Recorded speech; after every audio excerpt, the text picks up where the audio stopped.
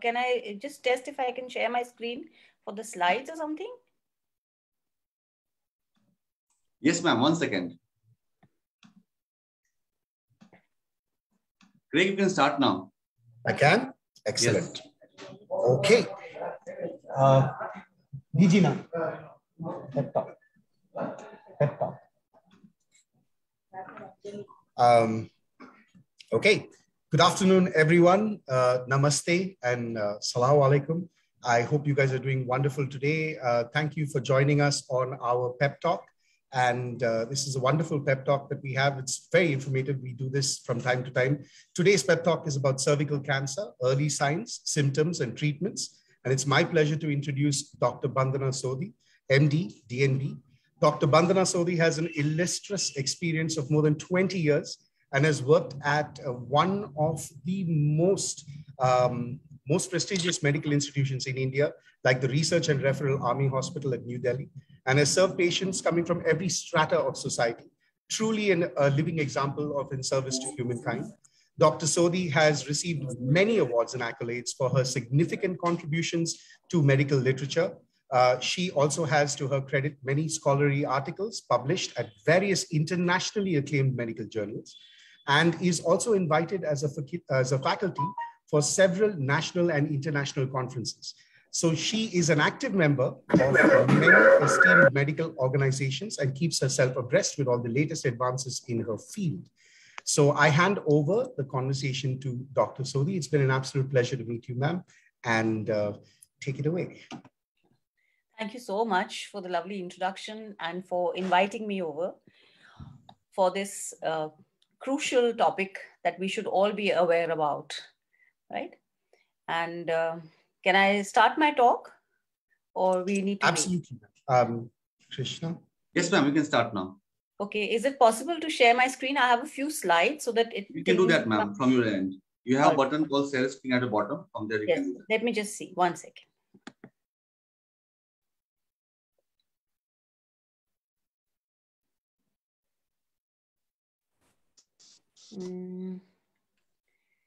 No, it's not coming here. 1 second.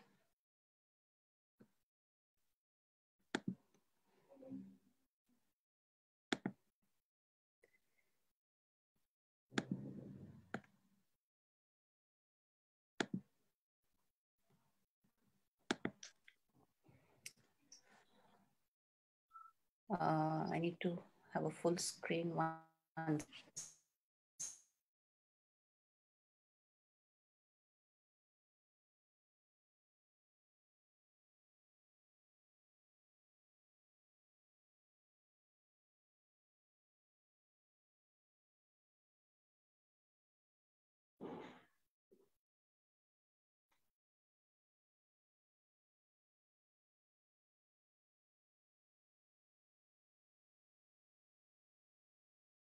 Am I audible?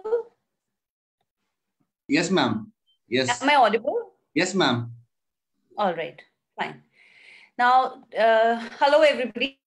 I am here to talk about cancer of the cervix today, and why we need to know about this important topic and what all we need to know about this topic will be covered in my conversation. Questions, I would love to answer all your questions at the end of the little talk that I'm going to give you.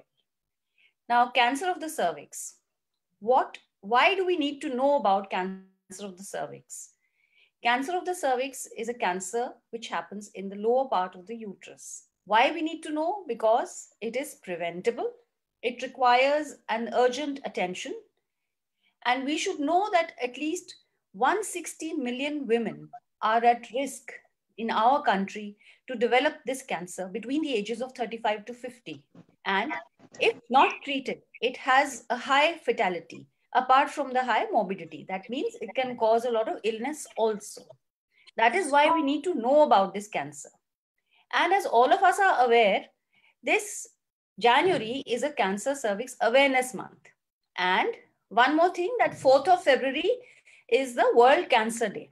So all of us should be aware of how to detect a cancer, how to screen it, and treat it at the earliest, so that all of us are protected from it. Now, What is cervical cancer? First and foremost, cervical cancer is the third most common cancer amongst women. And what is cervix? As hum sab ke liye, we all need to know what is the cervix. Cervix is the mouth of the uterus. The uterus is the womb. And this cervix, when it is closed, it keeps the baby inside and holds the pregnancy for 9 months till the time the baby delivers. So that part of the uterus is called the cervix. And cancer of the cervix is very common in women. And as I have said, it is the third most common cancer in women. Now, whenever cancer of the cervix develops, some symptoms develop. उसमें कुछ symptoms आ जाते हैं, because of which the lady should go to her gynecologist at the earliest, right? The first symptom that happens can be abnormal bleeding from the vagina. That means abnormal bleeding means it can happen in between periods, or it can happen after periods are over. That means once menopause sets in.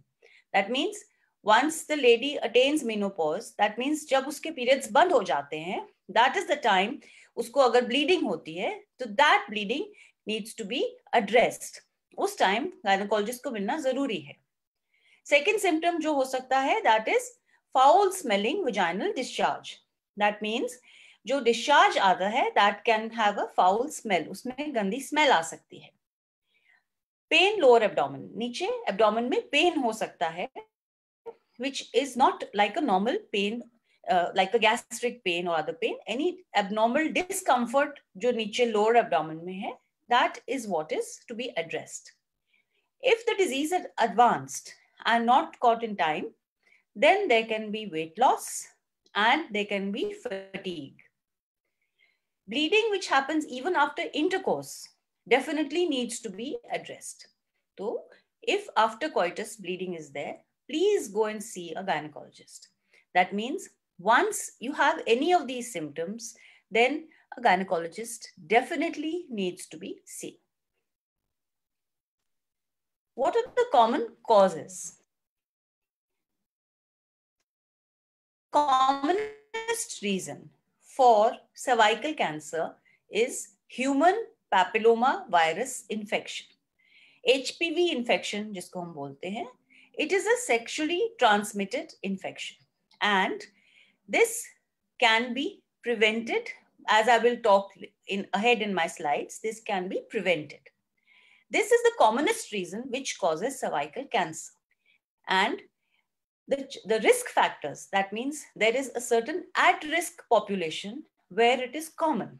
The risk population would be those who are already on medicines which reduce the immunity, that population. That means if you're on steroids, or if you have an illness like an HIV, or wherever your immunity is affected. So these things, they can make you prone to develop HPV. Second is smoking also increases the risk factor for developing cervical cancers.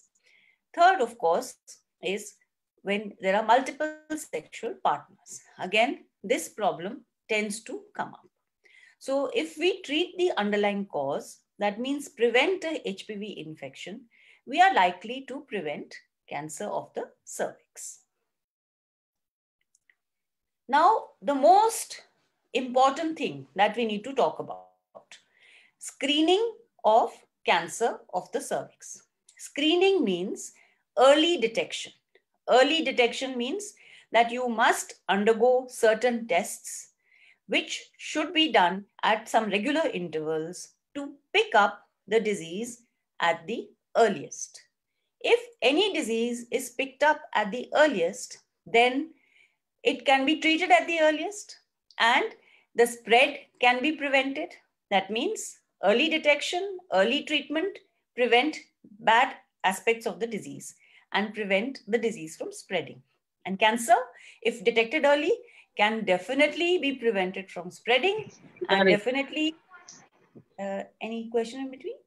And definitely then we can treat it at the earliest and give longevity to the patient. So screening of cervical cancer is something very, very important. The most important way to screen is by something called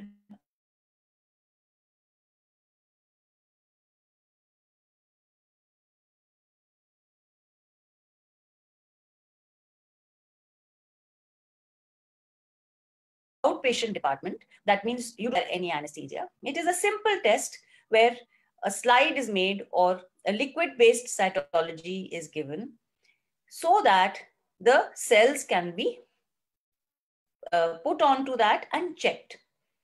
These cells are taken from the cervix. That means the lower part of the uterus, which is visible through the vagina.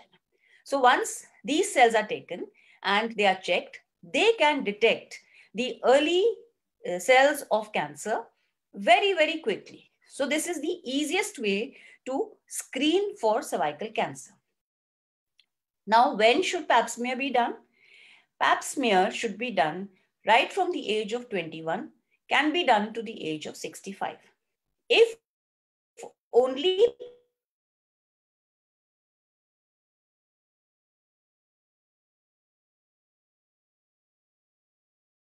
every 3 years.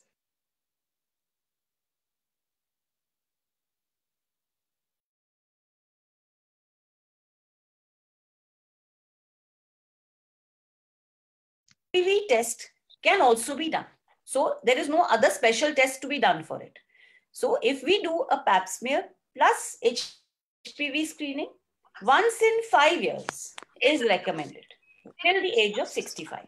So this detection can detect pap smear and HPV both. Why we are concentrating on HPV? Because as I have already said, HPV is the commonest cause of cervical cancer.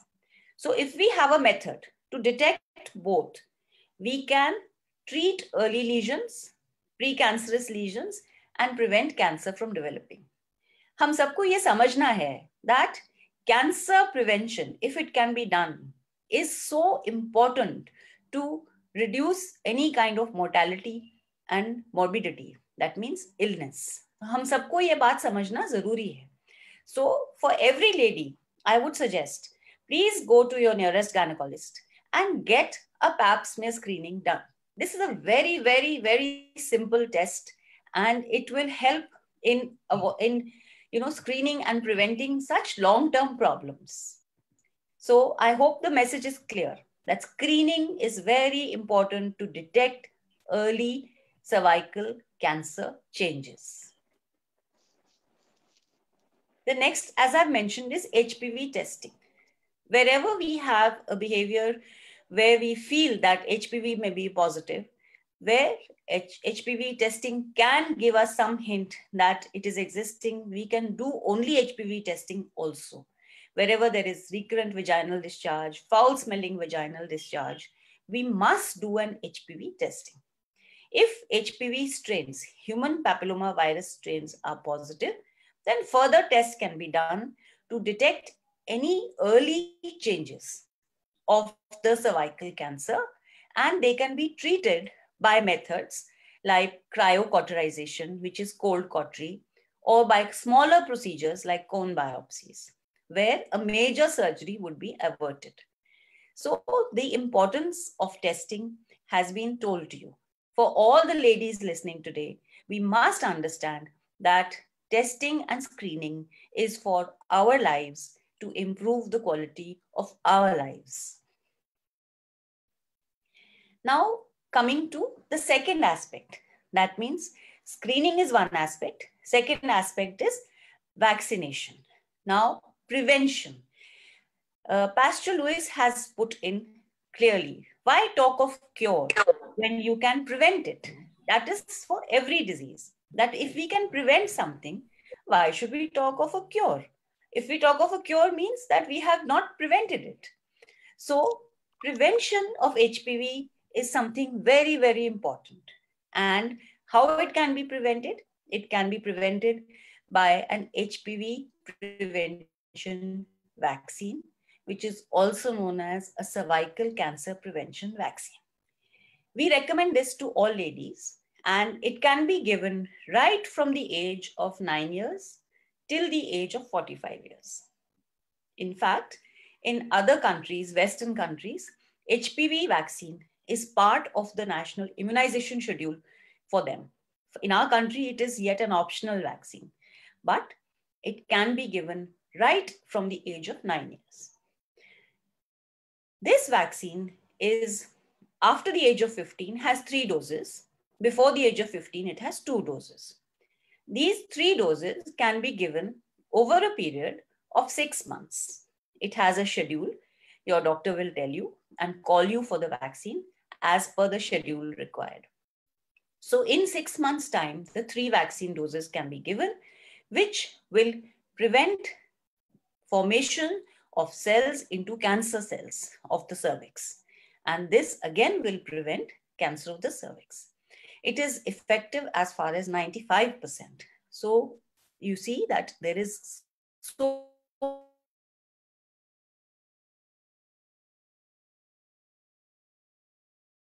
so one must understand.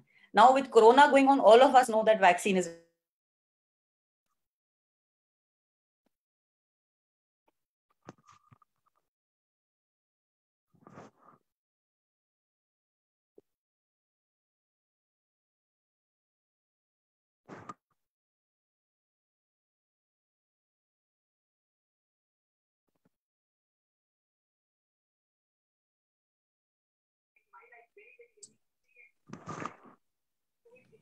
other infections which are caused by HPV can also be prevented, like anal warts and cancers and penile cancers also. So now recommendation to give this to boys is also there. So please understand the importance of giving vaccines. Coming next is, what is the WHO goal? The WHO goal is 90-70-90. That means 90% of girls should be vaccinated by the age of 15 years. 70% should be screened between the age of 35 to 45. And 90% of the women who have been identified with cervical cancer should be treated. I'll explain this again. To achieve this, why we are calling of 90-70-90 goal of WHO, this is so that by the year 2030, we finish off cancer completely, cancer of the cervix. So to eliminate cancer of the cervix by the year 2030, the strategy we have to follow is 90% ko vaccinate karo. That means less than 15 years girls, 90% in our country should get vaccinated with the HPV vaccine. 70% should be screened for cancer of the cervix. And 90%, that means just में positive आया है, 90% should be treated. उनको treatment करना है जरूरी for precancerous lesions or early cancers. If we are able to achieve this goal of WHO, that is 90%, 70%, and 90%,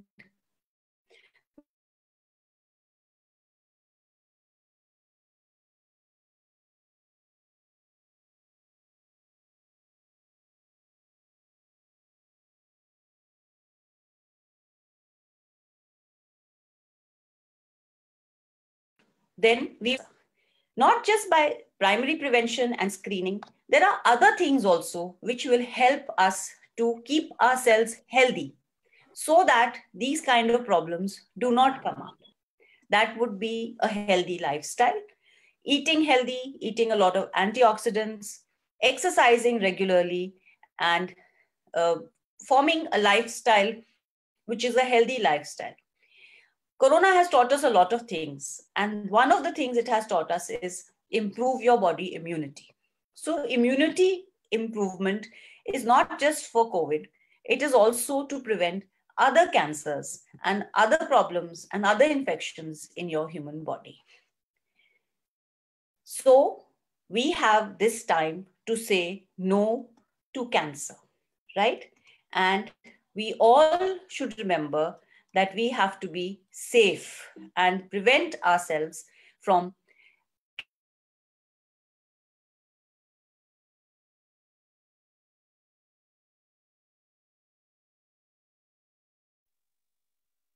women who are watching is that, one second.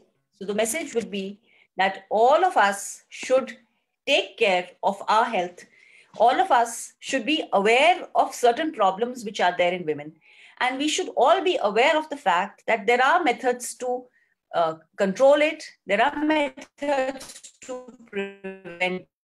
So a screening, detecting, and treatment policy, if we follow, we will be able to have a comprehensive approach towards cancer of the cervix and completely eliminate it as a public health problem. And the women of our society will be stronger, healthier, free from disease, free from cancer.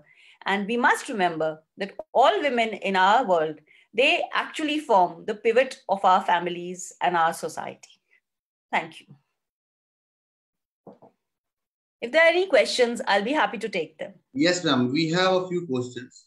Yes. The first one, we have one from if somebody forgot previous injection of vaccine, is it important to repeat the whole schedule? See, it depends on how long back you forgot the vaccine. If it is a year back, you definitely have to repeat the whole schedule. If it is just a week or two, then you can still take the third or missed dose that you've taken. We have another question, ma'am. I have PCOS. What are the chances of getting this? PCOS does not predispose you to cancer of the cervix. As I have said, that the predisposing risk factors would be where your body immunity is less, where there is smoking involved, where there is multiple sexual partners involved, and the risk of HPV infection is more. So PCOS per se does not predispose you to cancer of the cervix. We have one more question, ma'am. Is cervical cancer is much related to breast cancer due to estrogen receptive abnormalities? Breast cancer, there are ER receptors are not seen in cancer of the cervix. These are very important in breast cancer, ER receptors. We have one more question, ma'am. How to get rid of stretch marks after pregnancy? I mean,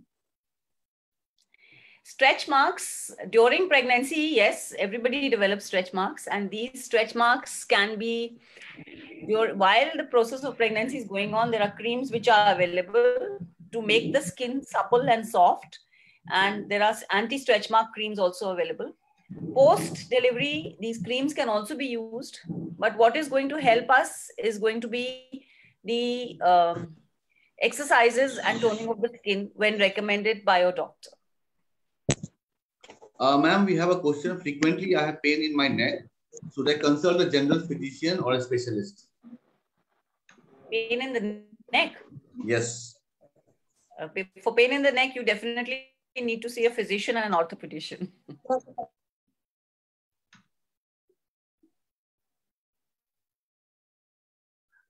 Which vaccine is better, ma'am? That's another question we have. See, there are two vaccines available in the country. I am not here to propagate any vaccine. So I think you should go to your doctor, whatever your doctor prescribes you. That will be ideal. I cannot say this is better and this is bad. There is two vaccines which are available, which is Gardasil and Cervarix. Two are there. They have different dosage schedules. They have a different coverage of the vaccines. One is quadrivalent, the other is not. So just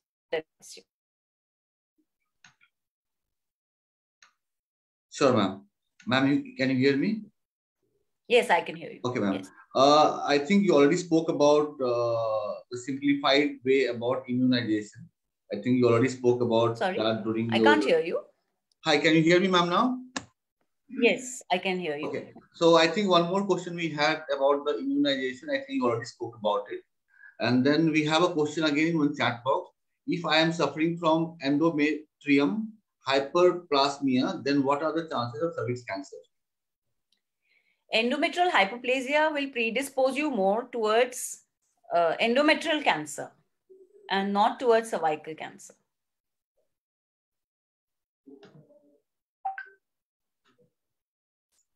Sure, ma'am. If anyone has any question, further question, they can unmute themselves and ask the question, because One more question we have, ma'am. What is the nature of the cyst? How it forms?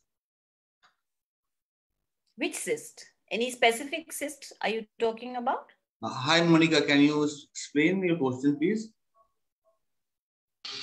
Hi. Actually, cysts like earlier, I was I was having this ovarian cancer. So the uterus has been removed. Now again, whenever I do these follow-ups, so in ultrasound it has been found there is one more cyst. So what is the Yes. nature of cyst? It is not. It is an echo cyst. I mean, not Yes. a cancer cyst. So I want to know how I can be alert not to. Monica, I want to know, where is the cyst? Because if you have had surgery It is connected to the bladder. connected to the bladder. Yes, yes. See, if ovarian cancer has been treated completely, follow-up is fine, Yes, then yes. there will be no cyst in the ovaries because the ovaries are removed, right? Yes. It is post-operative, as discussed with my doctor. He said that it is post-operative changes. This cyst has been happened because of post-operative Could changes. be, but definitely you should be on a follow-up with your doctor. If Yes, yes. he or she advises you regular follow-ups for ultrasound, Hmm. then please do that. Don't neglect it. Okay, okay. Okay, thank you. Thank you, ma'am. We have one more question in the chat box, ma'am. One second. VILI positive, what next, madam? Sorry? VILI positive, what is next? Next, if VILI is positive, then you definitely need to undergo a colposcopy and a cervical biopsy. Okay. Do we have any more questions? I think that this is what we have. If anyone has any question, they can unmute themselves and ask.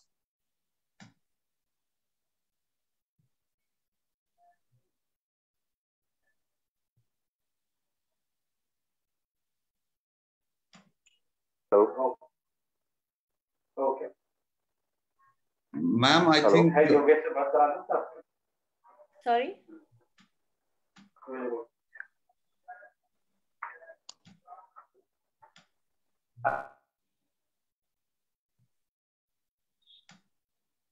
Ma'am, I think different doses of different vaccines. That is we'll take one last question and then we will move on, ma'am. I think we are done with the questions. So one last question we have. See, doses of the vaccines, they are all spread out over 6 months. So one is 0, 1, 6, and the other is 0, 2, 6. So 0 and then 2 months and 6 months. That's why I'm saying, like this, you can't take the vaccines by just me telling you the doses. It's all spread out over 6 months. It's better that your doctor writes it for you and prescribes it for you, right? Because if you try doing it on your own, you may go wrong. Okay. But in the span of 6 months, you'll be done with your vaccination.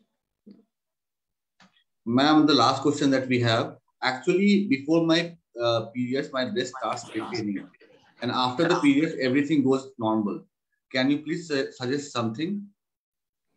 Some form of regular physical activity is very important, which will reduce this kind of premenstrual bloating up of the breast and heaviness. And exercises definitely help here, right? This is something very normal. Is it effective to get HPV vaccine at the age of 20 to 26, 25 to 26? Yes, why not? Of course, it is. Sorry, we have another question. We have for males to get rid of STD. Sorry?